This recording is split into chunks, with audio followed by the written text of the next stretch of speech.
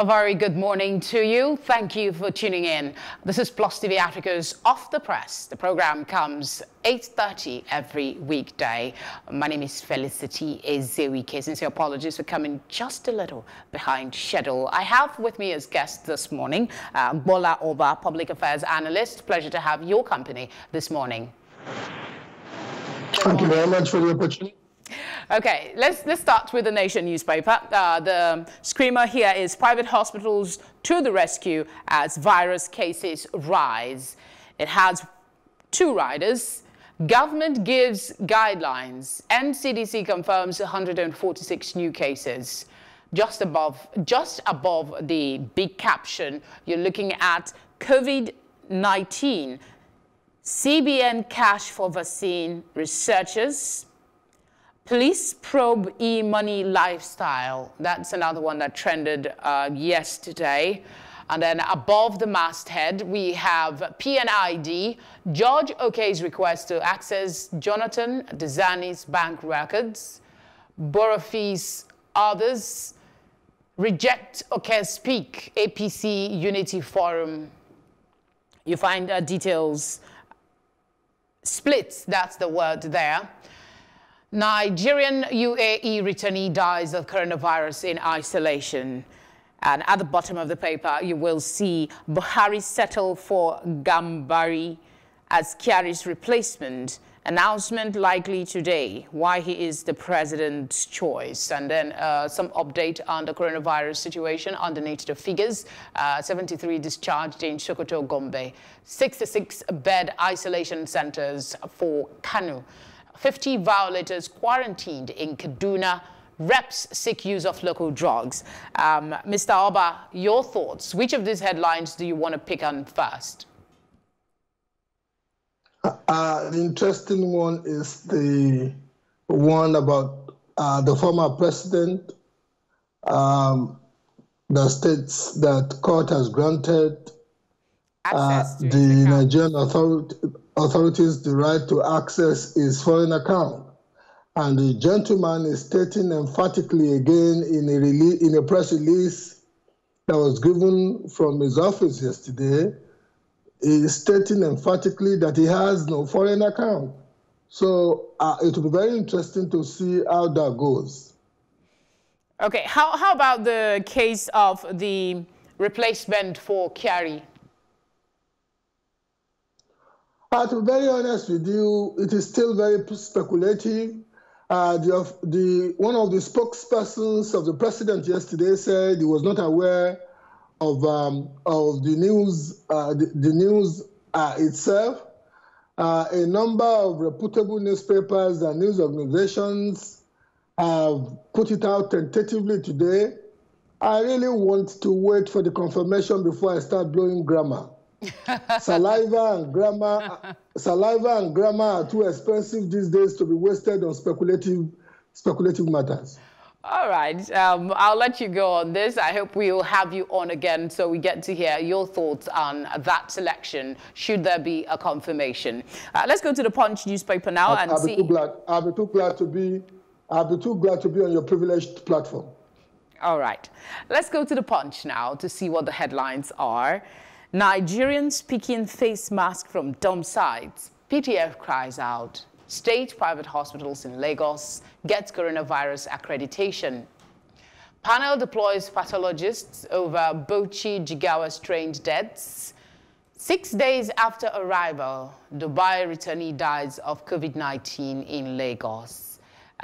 One wonders if there were no tests before the evacuation, or were they aware that this latest victim had the virus. What's your take on this story?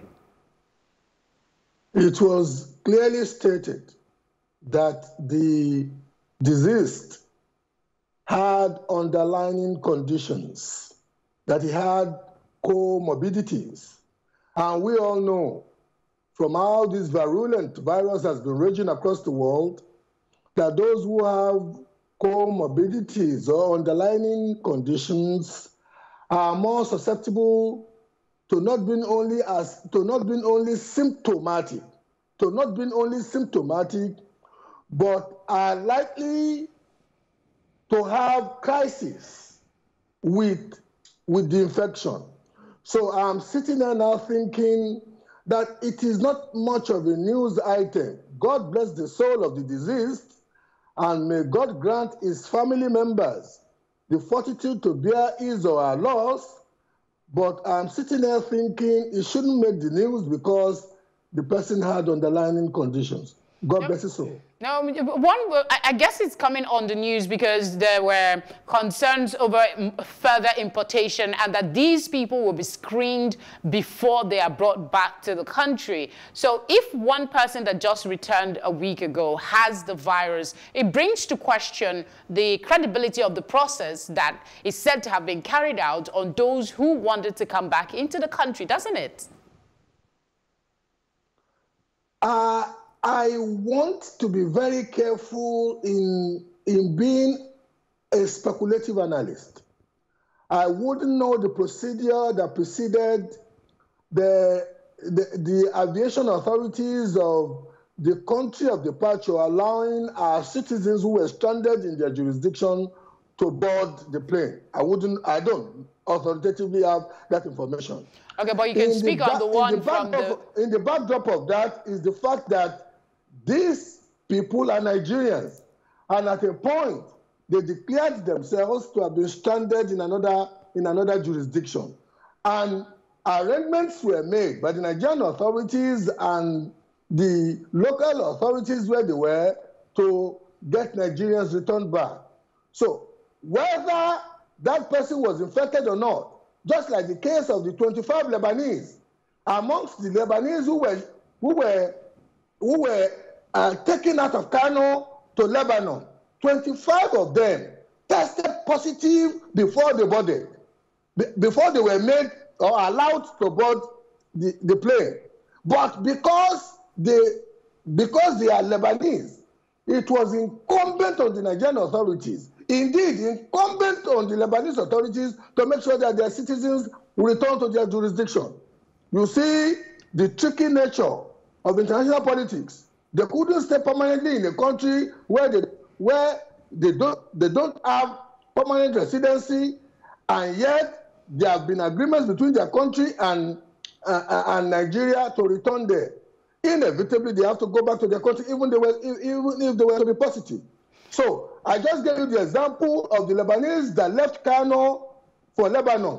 25 were said to have tested positive even before they boarded the plane that returned them to Lebanon. You made a point there, but let's look at the PTF committee's concern over the use of face masks. That's the big one under which we had the returnee story. Nigerians picking face masks from dump sites.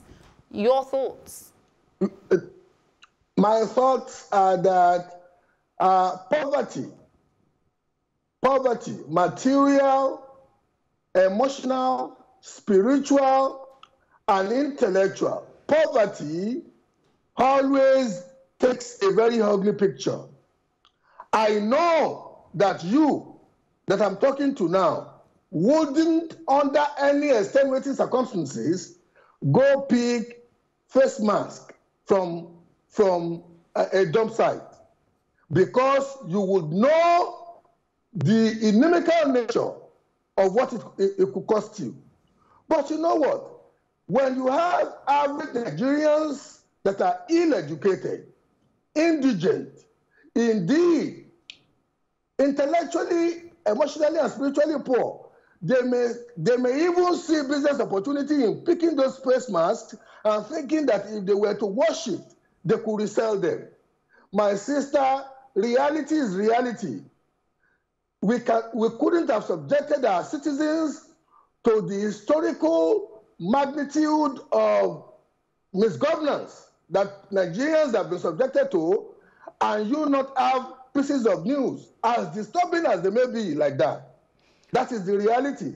And I'm not too shocked. All right, before we move on from the paper, sorry to keep interrupting you. Before we move on to the next paper, there is this headline I'd like to take your thought on, and that's the Constitution Amendment. Reps propose independent candidacy. This is not new, but it seems it's getting some real attention now. Your quick thought on that before we move on to other papers. If that provision could go through the rigmarole of the strenuous procedural machinery to change the Constitution and be imputed in our Constitution, I would be somebody I will organize a party the day it becomes prima facie provision of our Constitution. Because one of the reasons why we are in a mess that we are in a mess, one of the reasons why we are in the mess that we are in now is not because we don't have quality human beings to come into public administration and add value to Nigerians, but many of the quality human beings are really disillusioned and somewhat distraught about functioning in the conventional political parties that we have now. So the day the provision for independent candidature makes its way into our Constitution, you must remember that I stated earlier on that it is going to be a tough, tenuous, stressful machinery to go through. First, being tabled at the National Assembly, the two chambers agreeing, go through go through passage in two-thirds of the houses of assembly of the 36 states of the Federation, and ultimately the presidential assent. But if it does, my sister, this analyst will be one that will be celebrating on that day, because at least quality Nigerians, people with vision, people with administrative drive would know that they wouldn't have to be subjected to the dirty politicking that we see in political parties now. They can just approach the electors or the electorate straight and say, here I come, try me. All right, I certainly would want to be in that party when the time comes, if it comes. All right, I'll go to this day newspaper now. I'll go to this day newspaper. Again, the issue of Gambari is Gambari, I beg your pardon, is back here. This day is putting it this way: seasoned diplomat Gambari becomes president's chief of staff. New presidential aide seeks dialogue, unity to tackle Nigeria's challenges. Emir of Ilorin hails appointment. There's still some, but the Nation has another, is it the Nation now or the Punch? Underneath the Punch, there is another one that says uncertainty surrounds Gambari's reported appointment as Buhari's chief of staff. But I really want to take your thoughts. Let's say, for instance, that he is a candidate. Let's not say he is the candidate, but let's say he is a candidate. Do you think that he is a wise choice?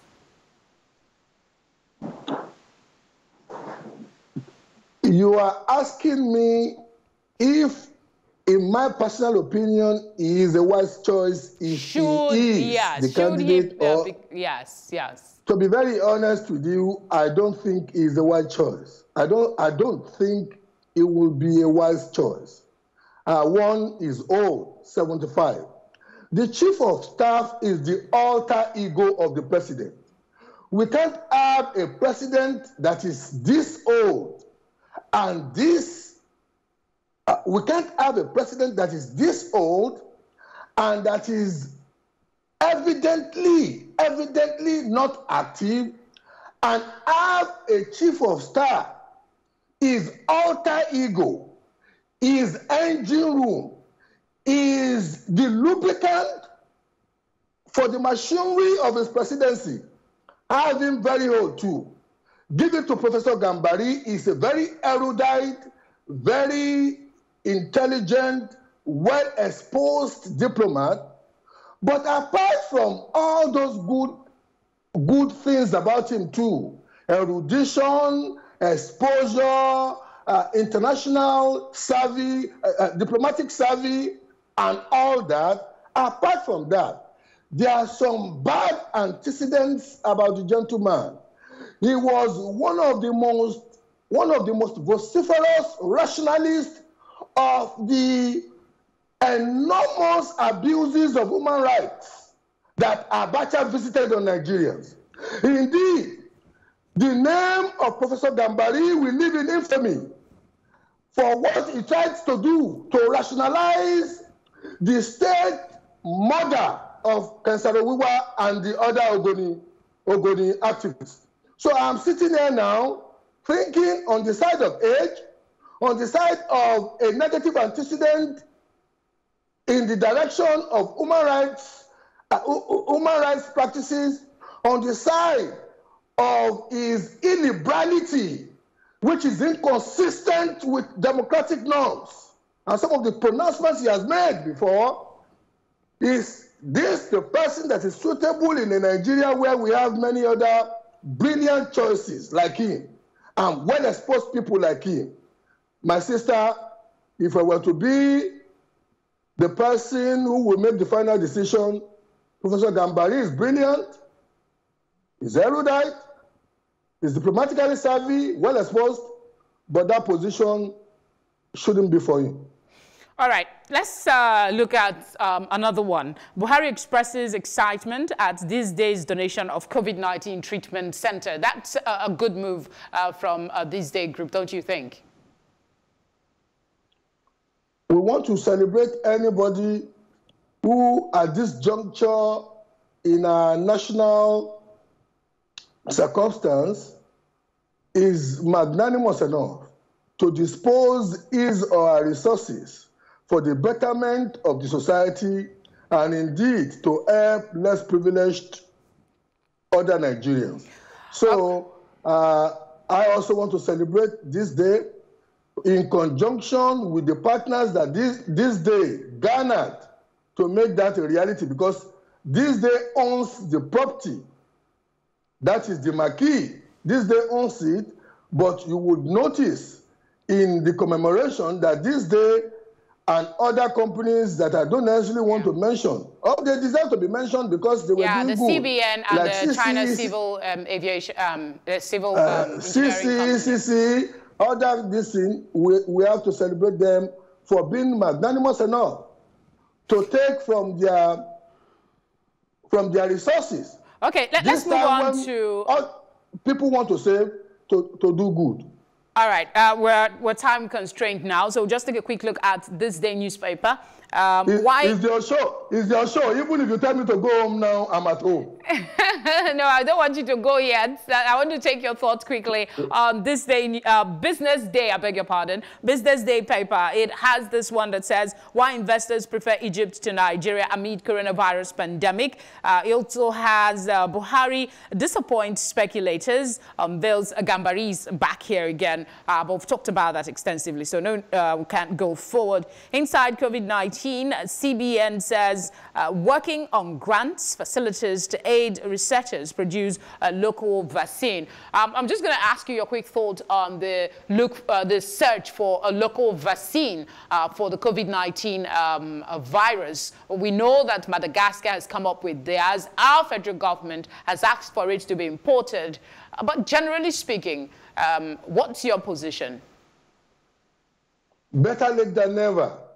Better late than never. To be honest with you, I was disappointed that the federal government of Nigeria did not have a very decisive, very, very assertive mechanism of encouraging our researchers and scientists and those who were making claims to have found therapeutic cures for COVID-19 until our president was appointed as the coordinator for COVID-19 on the western region of Africa, and the countries of West Africa started getting their supplies of the Madagascar COVID organic drug or a tonic, and Nigeria wanting to solidarize with other African countries had to take it, and that was when our president remembered to instruct the presidential task force that he set up to also let them look, apart from examining the goodness of COVID organic tonic to be consumed by Nigerians, that they should also look into the claims by other Nigerians. But you know what? Better late than never. But that is not how a government with initiative, with creativity, and a government that has vision and drive should function. Thank you very much, Gbola Oba, for your thoughts on the headlines this morning. It was truly, truly insightful. Thank you. Thank you for the opportunity once again. My regards to Kyari.